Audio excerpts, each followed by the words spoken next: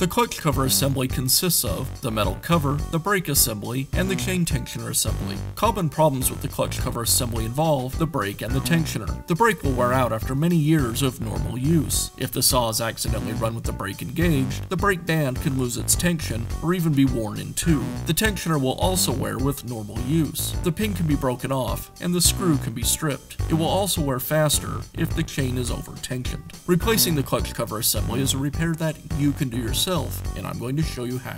Hi, I'm Mark Socha. Do-it-yourself repairs like these are easier than you might think. From lawn machines to cordless drills, kitchen mixers, Outdoor grills.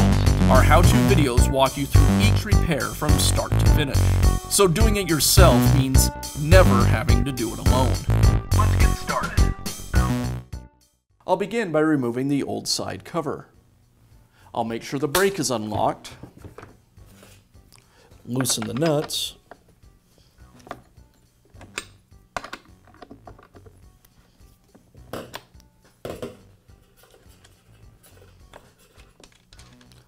then loosen the bar tension,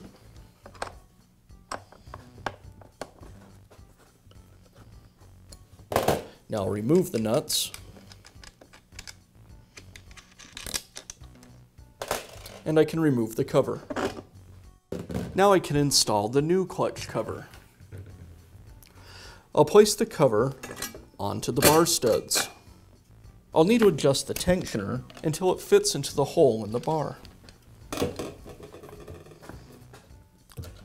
I'll reinstall the nuts, but leave them finger tight.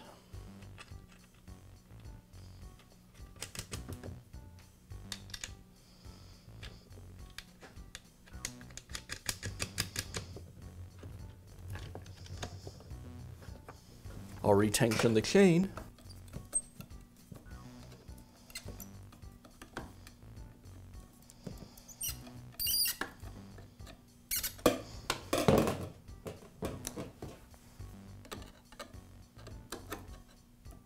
And then tighten up the nuts.